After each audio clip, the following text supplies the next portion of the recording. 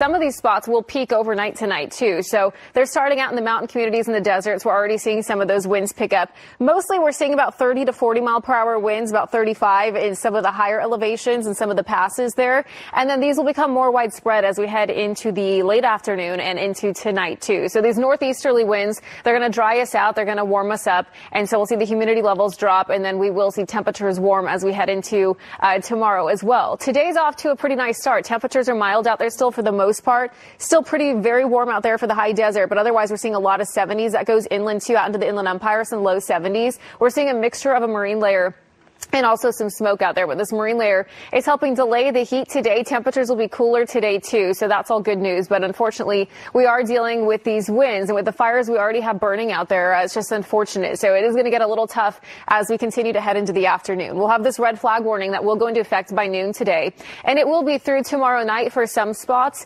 And again, we'll see it peak in some of the valley locations overnight tonight into the early morning hours of tomorrow. Wind advisories also going into effect through tomorrow too. So some of these areas we'll be seeing gusts up to about 30 to 40 miles per hour, areas like Santa Clarita, but then some of the higher elevations, we'll be seeing gusts locally up to about 50 to 60 possible with this event. Now, it is quick. It doesn't last long. We'll see these winds die down by tomorrow afternoon. So we kind of just need to get through this about 24 hours or less of some winds.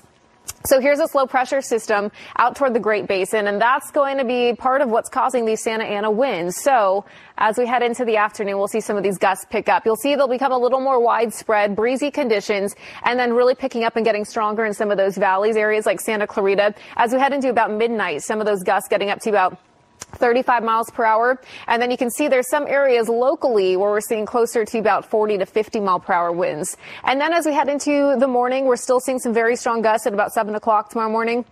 By the time we start heading into tomorrow afternoon, though, those winds will die down. Lost tomorrow, and then we see those temperatures warm back up as we head into later this week. I'll send it back to you guys.